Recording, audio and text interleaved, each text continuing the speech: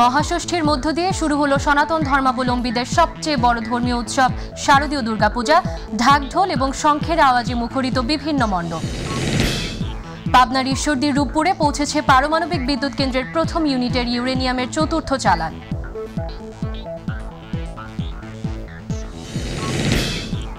পদ্মা সেতুতে রেল সংযোগ চালু হওয়ায় নতুন করে প্রাণ সঞ্চার হয়েছে ফরিদপুরের সবজি চাষিদের। দ্রুত ঢাকায় আসছে উৎপাদিত পণ্য।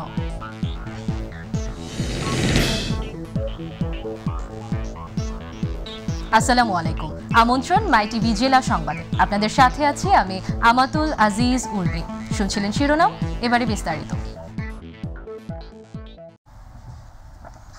মহাষষ্ঠীর মধ্য দিয়ে শুরু হলো সনাতন ধর্মাবলম্বীদের সবচেয়ে বড় ধর্মীয় উৎসব শারদীয় দুর্গাপূজা। ঢাকঢোল, কাঁসা এবং শঙ্খের আওয়াজে মুখরিত হয়ে উঠেছে বিভিন্ন মণ্ডপ। সকাল 6:10 কল্পারম্ভ এবং বোধন আমন্ত্রণ ও অধিবাসের মধ্য দিয়ে উৎসবের প্রথম দিন ষষ্ঠী পূজা সম্পন্ন হয়। এদিন সকাল থেকে চণ্ডী পাঠে মুখরিত হয় মণ্ডপ এলাকা। কাল মহাসপ্তমীর পূজা অনুষ্ঠিত হবে সকাল 6:10। রোববার মহা অষ্টমী এবং কুমারী পূজা হবে। সন্ধি পূজা শুরু হবে রাত 8:06। সোমবার নবমী ও মঙ্গলবার দশমী পূজা শুরু সকাল 6:30। ওই দিন সন্ধ্যায় প্রতিমা বিসর্জন ও শান্তিজল গ্রহণের মধ্য দিয়ে শেষ হবে 5 দিন ব্যাপী এই উৎসবের। আশা করব আগামী দিনগুলিতে যেন এই পুজোটি সুন্দরভাবে সুসম্পন্ন হয়, কোন রকম বিশৃঙ্খলা ছাড়া। নিরাপত্তার দিক বিবেচনায় এখানে যে পুলিশি তৎপরতা, পুলিশ প্রশাসনের তৎপরতা আমরা লক্ষ্য করেছি ইতিমধ্যেই। ডিএমপি পুলিশ এবং সারা বাংলাদেশে পুলিশের তৎপরতা যথেষ্ট রয়েছে। পূজাটা হচ্ছে আমাদের হিন্দু ধর্মের, কিন্তু উৎসবটা কিন্তু বাঙালি উৎসব। এটা কিন্তু আজকে না, এটা প্রায় 1000 বছর ধরে বা তারও আগে থেকে এখানে অসাম্প্রদায়িকভাবে এই পূজা অর্চনাগুলো। দর্শক, এই মুহূর্তে সিলেট থেকে মহাষষ্ঠীর খবর জানাতে যুক্ত হচ্ছেন প্রতিনিধি মৃণাল কান্তি দাস। মৃণাল, পূজা শুরুর কি খবর আছে আপনার কাছে?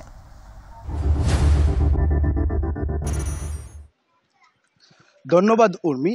আমি প্রথমেই আপনার মাধ্যমে মাইটিভির দর্শকদেরকে জানাচ্ছি শারদীয় শুভেচ্ছা। আজ মহাষষ্ঠীর মধ্য দিয়ে শুরু হচ্ছে হিন্দু ধর্মাবলম্বীদের সবচেয়ে বড় ধর্মীয় উৎসব শারদীয় দুর্গাপূজা। আমরা অবস্থান করছি সিলেট নগরীর করের পাড়া শাপলা সংঘের যে মণ্ডপ রয়েছে সেই মণ্ডপে। আমি আপনাদেরকে যদি এখানে একটু দেখানোর চেষ্টা করি এবং আপনার মাধ্যমে যদি মাইটিভির দর্শকদের জানাতে চাই যে সায়ংকালে বিহিত পূজার মাধ্যমে কিন্তু অধিষ্ঠিত হবেন দেবী দুর্গা। এর আগে সম্পন্ন হবে দেবীর বোধন। এবছর কিন্তু ভক্তদের কাছে দেবী আসছেন ঘোড়ায় চড়ে। আগামী 24 অক্টোবর বিজয়া দশমীতে প্রতিমা বিসর্জনের মধ্য দিয়ে শেষ হবে বাঙালি সনাতন ধর্মাবলম্বীদের সবচেয়ে বড় এই উৎসব। এদিকে কিন্তু পূজাকে আনন্দমুখর করে তুলতে সিলেট জুড়েই বইছে উৎসবের আমেজ। ঢাক, ডোল, কাঁসা এবং শঙ্খের আওয়াজে মুখরিত হয়ে উঠেছে প্রতিটি মণ্ডপ। সিলেট মহানগর জেলায় এবার 617টি মণ্ডপে দুর্গাপূজা অনুষ্ঠিত হচ্ছে।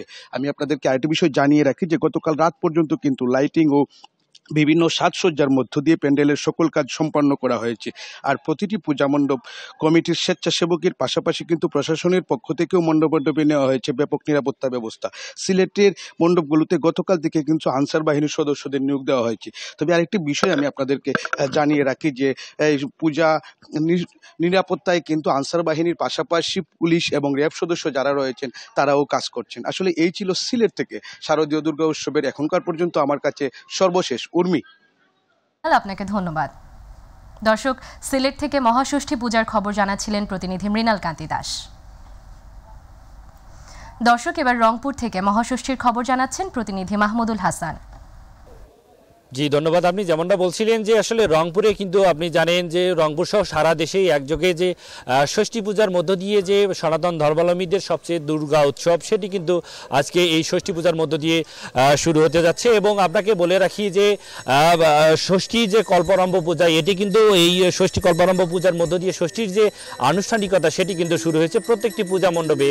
আপনাকে একটা তথ্য দিয়ে রাখি যে প্রত্যেকটি পূজা মণ্ডপে অর্থাৎ 957টি জেলা উপজেলা কিন্তু রংপুর যে মহানগর সহ জেলা উপজেলায় কিন্তু এবারে 957টি পূজা মণ্ডপে এবারে কিন্তু দুর্গা পূজা অনুষ্ঠিত হচ্ছে। এবং একটা কথা আপনাকে বলে রাখি যে এবারে এই দুর্গা পূজাকে নির্বিঘ্ন করতে কিন্তু প্রশাসনটা কিন্তু তৎপর রয়েছে এবং প্রত্যেকটি পূজা মণ্ডপে আমরা লক্ষ্য করেছি যে সেখানে নিরাপত্তার চাদরে কিন্তু তারা ঢেকে রাখার মতো যে পরিবেশ সেটি কিন্তু তারা করেছে। এবং প্রত্যেকটি মণ্ডপে কিন্তু আমরা লক্ষ্য করেছি সেখানে সিসিটিভির ব্যবস্থাও কিন্তু রয়েছে, যে কোনো ধরনের অনাকাঙ্ক্ষিত কোনো ঘটনা যেন না ঘটে সেজন্য কিন্তু তারা আসলে এখানে পূজা উদযাপন পরিষদের যে জেলা এবং উপজেলা কমিটি রয়েছে তারাও কিন্তু আসলে তৎপর রয়েছে এবং তাদের স্বেচ্ছাসেবক কমিটিও কিন্তু রয়েছে প্রত্যেকটি পূজা মণ্ডপে, তারাও কিন্তু তাদের দায়িত্ব সেটি কিন্তু পালন করবে। এবং এই যে ষষ্ঠী পূজার মধ্য দিয়ে যে সনাতন ধর্মাবলম্বীদের যে সবচেয়ে বড় ধর্মীয় উৎসব সেটি কিন্তু আজকে এই সকালবেলা আপনাকে বলে রাখি যে এখানে ষষ্ঠী অর্থাৎ কল্পারম্ভ ষষ্ঠী পূজার যে কল্পারম্ভ এই পূজার মধ্য দিয়ে যে ষষ্ঠীর আনুষ্ঠানিকতা সেটি কিন্তু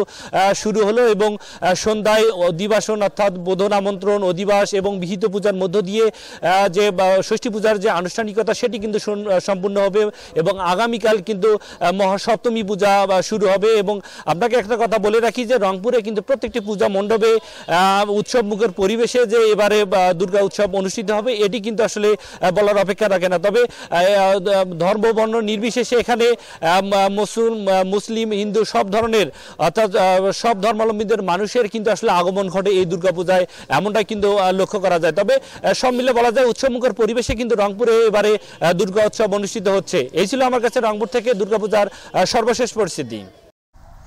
মাহমুদুল হাসান, আপনাকে ধন্যবাদ। দর্শক, এবারে আমরা চলে যাচ্ছি ভোলাতে, সেখান থেকে ষষ্ঠী পূজার খবর জানাতে যুক্ত হচ্ছেন সহকর্মী আরিফ হোসেন লিটন। লিটন, শারদীয় দুর্গোৎসবের কি খবর আছে আপনার কাছে?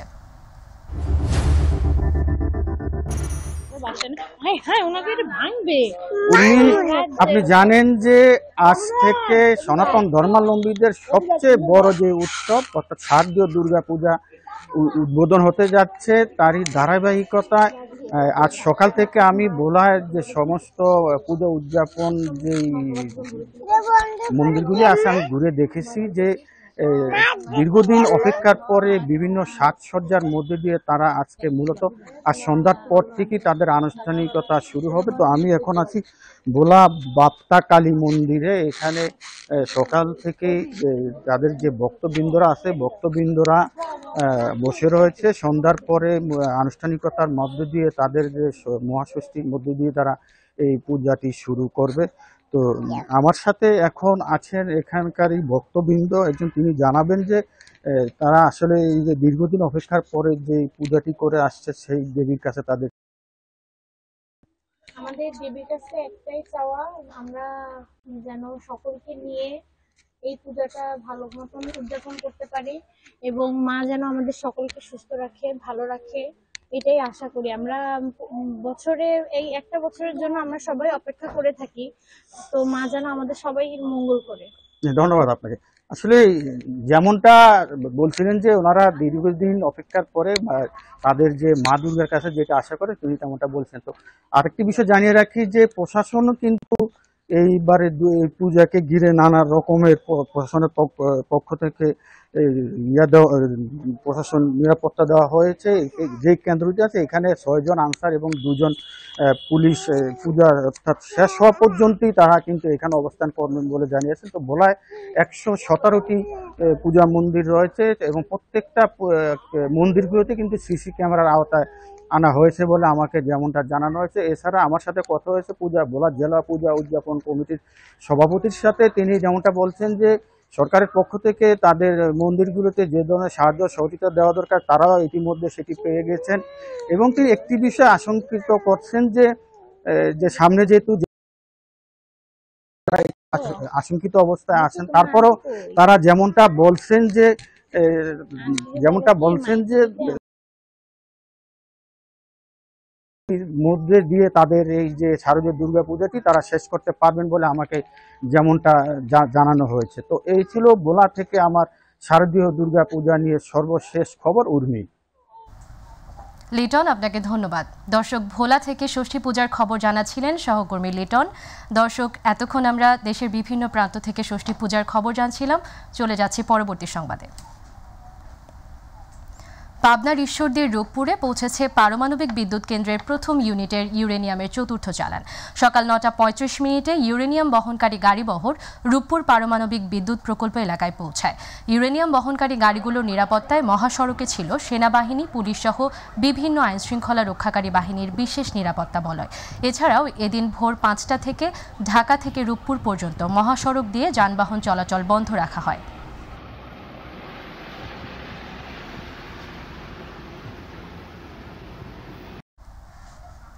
মাগুরায় জেলা আওয়ামী লীগের আয়োজনে উন্নয়ন জনসভা অনুষ্ঠিত হয়েছে। বৃহস্পতিবার শহরের ঐতিহাসিক নোমানী ময়দানে মাগুরা জেলা আওয়ামী লীগ এ সভার আয়োজন করেন। সভায় স্বরাষ্ট্রমন্ত্রী আসাদুজ্জামান খান কামাল প্রধান অতিথির বক্তব্য রাখেন। মাগুরা জেলা আওয়ামী লীগের সভাপতি আফম আব্দুল ফাত্তার সভাপতিত্বে জনসভায় বক্তব্য রাখেন মাগুরা 1 আসনের সংসদ সদস্য সাইফুজ্জামান শিখর সহ অন্যান্য নেতাকর্মীরা।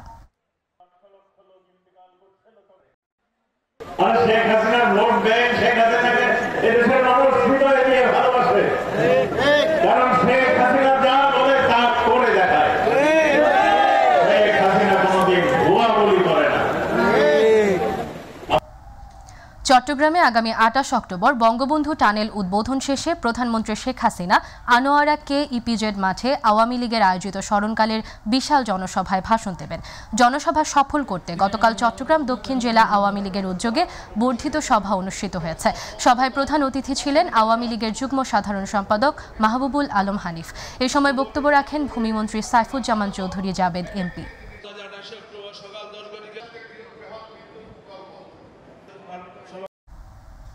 জাতীয় পার্টির চেয়ারম্যান জিএম কাদের বলেছেন, জাতীয় পার্টি কারোর সাথে জোটে যাবে না, এককভাবে নির্বাচন করবে, সেই লক্ষ্যে প্রস্তুতি চলছে। তিনি বলেন, নিত্য পণ্যের দামে দেশের মানুষ এখন দিশেহারা। গাইবান্ধা ইসলামিয়া হাইস্কুল মাঠে জাতীয় পার্টি জেলা শাখার সম্মেলনে প্রধান অতিথির বক্তব্যে জিএম কাদের এসব কথা বলেন। গতকাল সম্মেলন উদ্বোধন করেন জাতীয় পার্টির প্রেসিডিয়াম সদস্য ও রংপুর সিটি কর্পোরেশনের মেয়র মোহাম্মদ মোস্তাফিজুর রহমান মোস্তফা।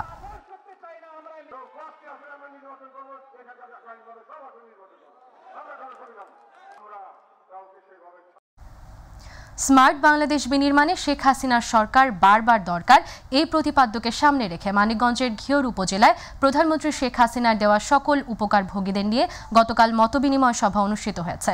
প্রধান অতিথি হিসেবে বক্তব্য রাখেন মানিকগঞ্জ 1 আসনের সংসদ সদস্য AM নাইমুর রহমান দুর্জয়। বাংলাদেশের উন্নয়নের জন্য প্রধানমন্ত্রী শেখ হাসিনা আবার প্রধানমন্ত্রী হতে হবে, এটাই তো কথা।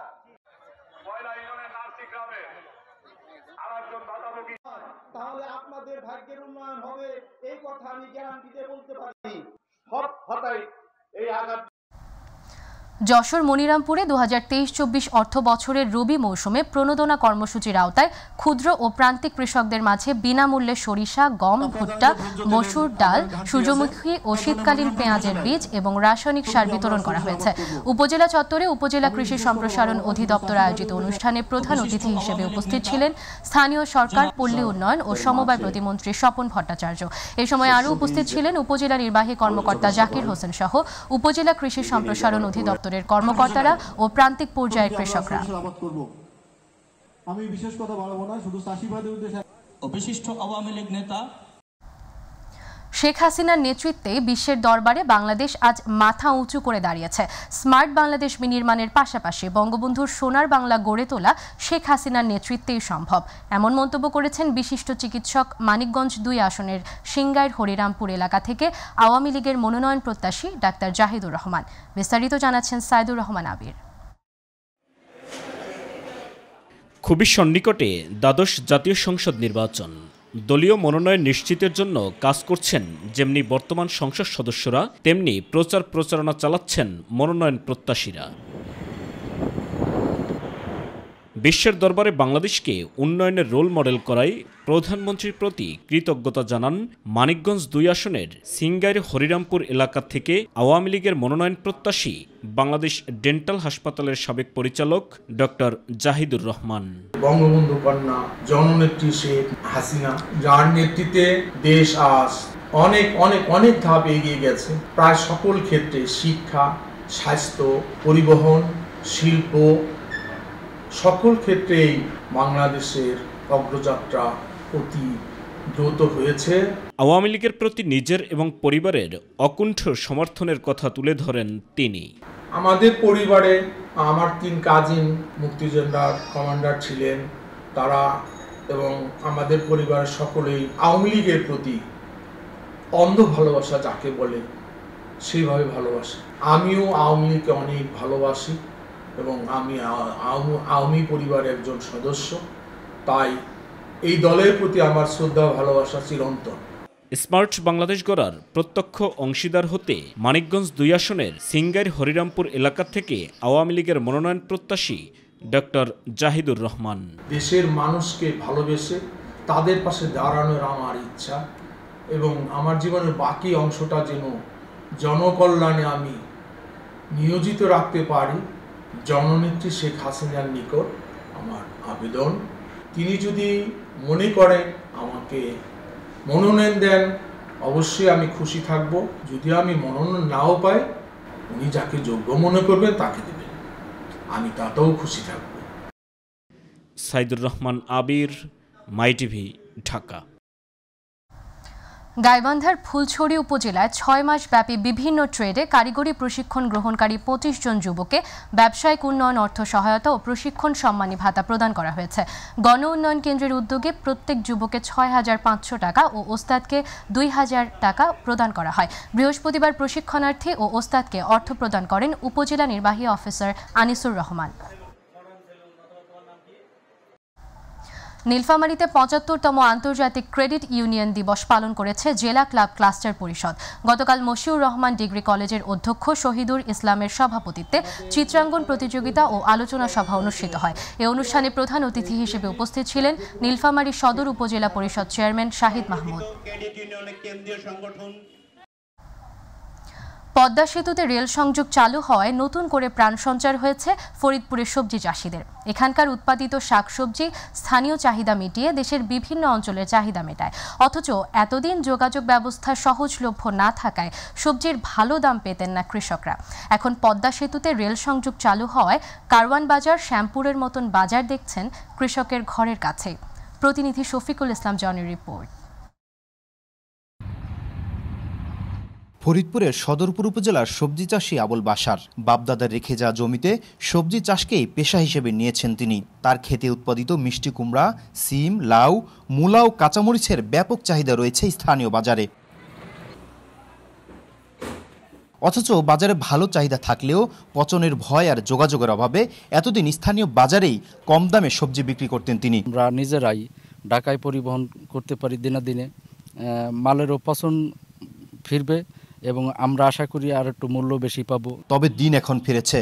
পদ্মার বুকে সেতু ও রেল সংযোগ চালু হয় আবুল বাশারের মতো দক্ষিণাঞ্চলের কৃষকরা প্রাণ ফিরে পেয়েছেন। ভালো দাম পেয়ে তাদের উৎপাদিত কৃষি পণ্য এখন ঘন্টা ব্যবধানে পৌঁছে যাচ্ছে রাজধানী ঢাকা সহ দেশের বিভিন্ন প্রান্তে। পুকুরা যায় ট্রেনে উঠলাম, ট্রেনে ওইটা হয়তো 1 ঘন্টার ভিতরে ঢাকা কারণ বাজার যায় বিক্রি করে বিকালের মধ্যে বাড়িতে চলে আসতেছি। এটা আমাদের জন্য অনেক সুবিধা। আমরা ঢাকা দিয়ে বিক্রি করতে পারি, আমরা বেশি টাকা পাবো। নতুন রেল সংযোগে প্রভাব পড়তে শুরু করেছে কৃষি বৈচিত্র্যে। আগ্রহ সৃষ্টি হচ্ছে উচ্চমানের ফল ফসল উৎপাদনে। আমরা আরো ভালো ভালো যেমন মালতা, ওই যে খুরমা খাজুরের গাছ আরো তার লাগাচ্ছি, আরো লাগাবো, বাগান করে আশা আছে।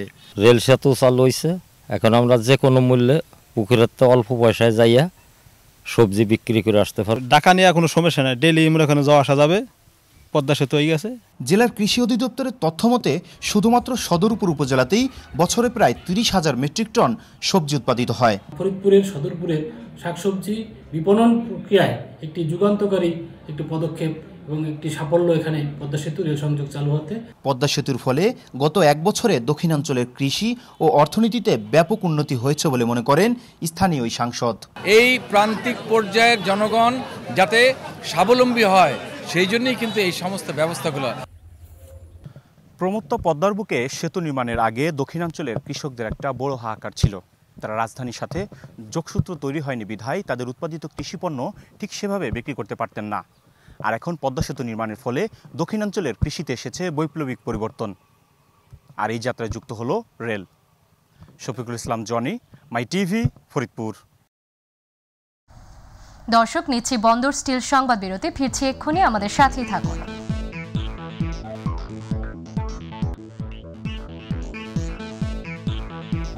স্বাগত আরও একবার, আপনারা দেখছেন myTV জেলা সংবাদ। জাতীয় সংসদের ব্রাহ্মণবাড়িয়া ২ সরাইল আশুগঞ্জ ০ আসনে আগামী ৫ নভেম্বর অনুষ্ঠিতব্য উপনির্বাচনে বাংলাদেশ আওয়ামী লীগ মনোনীত প্রার্থীর সমর্থনে সরাইল উপজেলা আওয়ামী লীগের বিশেষ কর্মী সভা অনুষ্ঠিত হয়েছে। বৃহস্পতিবার সরাইল উপজেলা আওয়ামী লীগ আয়োজিত সভায় প্রধান অতিথি ছিলেন জেলা আওয়ামী লীগের সভাপতি আমা উবাইদুল মোক্তাদির চৌধুরী এমপি। এ সময় আওয়ামী লীগ ও অঙ্গ সংগঠনের নেতাকর্মীরা উপস্থিত ছিলেন।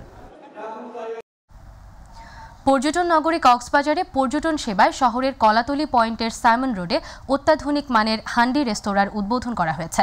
রাতে কেক কেটে রেস্টুরেন্টটির আনুষ্ঠানিক উদ্বোধন করা হয়। এ সময় tourist police, Cox's Bazar রিজিয়নের police super Mohammad Zillur Rahman, রেস্টুরেন্টের স্বত্বাধিকারী সহ সংশ্লিষ্টরা উপস্থিত ছিলেন। এর আগে কোরআন খতম ও বিশেষ দোয়া পরিচালনা করা হয়।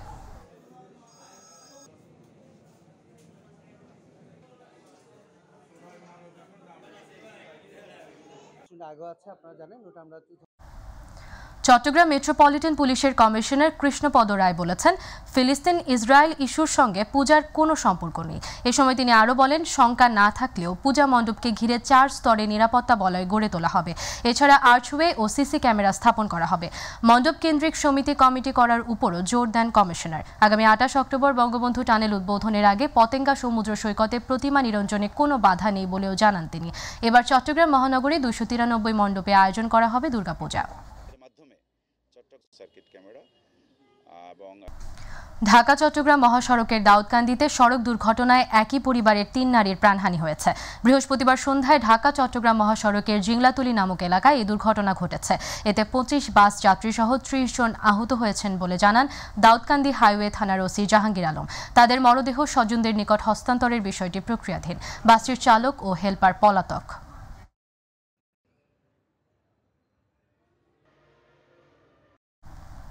সিরাজগঞ্জের বাগবাটিতে আলামিন নামে এক যুবককে কুপিয়ে হত্যা করেছে দুর্বৃত্তরা। এ সময় তার বন্ধু গুরুতর আহত হয়েছেন। আশঙ্কাজনক অবস্থায় তাকে চিকিৎসার জন্য ঢাকায় পাঠানো হয়েছে।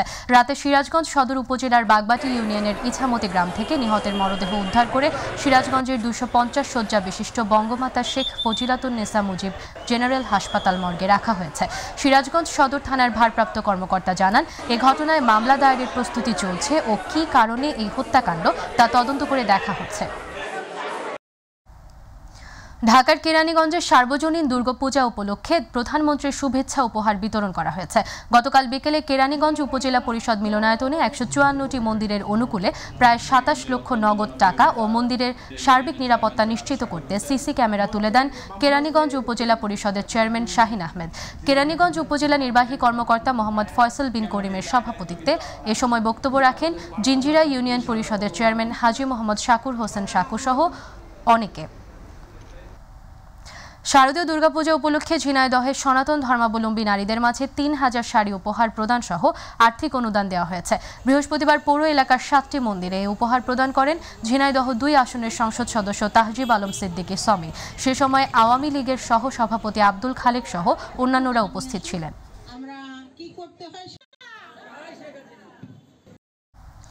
যশোর জেলা ও উপজেলা আওয়ামী লীগ ৪ শতাধিক নেতাকর্মী নিয়ে যশোরের মনিহার হলে মুজিব একটি জাতির রূপকার সিনেমাটি দেখার জন্য সৌজন্য প্রদর্শন করেছেন যশোর জেলা আওয়ামী লীগের বিজ্ঞান ও প্রযুক্তি সম্পাদক ইঞ্জিনিয়ার বিপুল ফারাজি।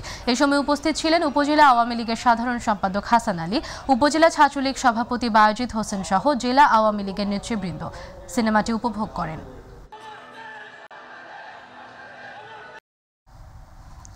বাংলাদেশ বিমান বাহিনীর বিমান সেনা প্রশিক্ষণের ৫০তম ব্যাচের সমাপনী কুচকাওয়াজ চট্টগ্রামের জহুরুল হক ঘাটিতে সম্পন্ন হয়েছে। ৫০তম এই ব্যাচে ৯ মাস ব্যাপী ট্রেনিং বেসিক কোর্স সম্পন্ন করে মোট ৩১১ জন প্রশিক্ষার্থী। অনুষ্ঠানে প্রধান অতিথি ছিলেন ঘাটি জহুরুল হকের এয়ার অধিনায়ক air vice marshal Mohammad Bazrul আমিন। এ সময় উপস্থিত ছিলেন বিমান সেনা প্রশিক্ষণ প্রতিষ্ঠানের কমান্ড্যান্ট এয়ার কমোডর রাহিম মাহমুদ সহ ঊর্ধ্বতন কর্মকর্তারা।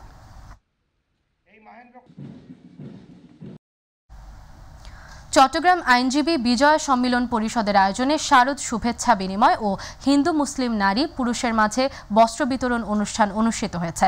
চট্টগ্রাম জেলা আইনজীবী অডিটোরিয়ামে অ্যাডভোকেট তরুণ কিশোর দেবের সভাপতিত্বে প্রধান অতিথি ছিলেন সিনিয়র জেলা ও দায়রা জজ ডক্টর আজিজ আহমেদ ভুইয়া।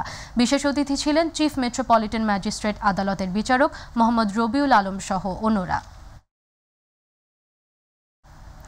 ফরিদপুরের নগরকান্দার চাঁদহাট কুমার নদে গ্রাম বাংলার ঐতিহ্যবাহী নৌকাবাজ প্রতিযোগিতা অনুষ্ঠিত হয়েছে। বৃহস্পতিবার চর যশোরদী ইউনিয়ন আওয়ামী লীগ আয়োজিত নৌকাবাজ প্রতিযোগিতায় ছোট বড় মিলিয়ে প্রায় 10টি নৌকা অংশ নেয়। পরে বিজয়ীদের মাঝে পুরস্কার বিতরণ করেন অনুষ্ঠানের প্রধান অতিথি ফরিদপুর 2 আসনের সংসদ সদস্য শাহাদাব আকবর লাবু চৌধুরী।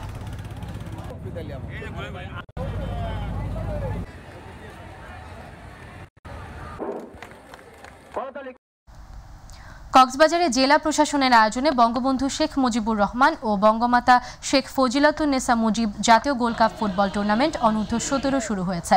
গতকাল বীরশ্রেষ্ঠ রুহুল আমিন স্টেডিয়ামে এই টুর্নামেন্টের উদ্বোধন করেন ভারপ্রাপ্ত জেলা প্রশাসক জাহিদ ইকবাল।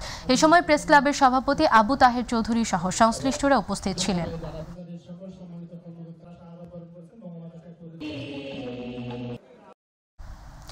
বিনা পয়সায় প্রতিদিন প্রায় 5 থেকে 7 শতাধিক খেটে খাওয়া অসহায় ও ছিন্নমূল মানুষদের মাছ কিংবা মাংস দিয়ে একবেলার আহারের ব্যবস্থা করছেন কজন সচেতন যুবক। আর প্রত্যেক শুক্রবার সকাল থেকে শুরু হয় ডাল ভাত মাছ মাংস রান্নার কাজ। একবেলা পেট পুড়ে ভালো খেতে পেয়ে খুশি এসব মানুষরা। আর যুব সমাজের এমন উদ্যোগকে স্বাগত জানিয়ে পাশে দাঁড়িয়েছে অনেকে। প্রতিনিধি মাহমুদুল হাসানের রিপোর্ট, জানাচ্ছেন শামস তাবরিজ উচ্ছ্বাস।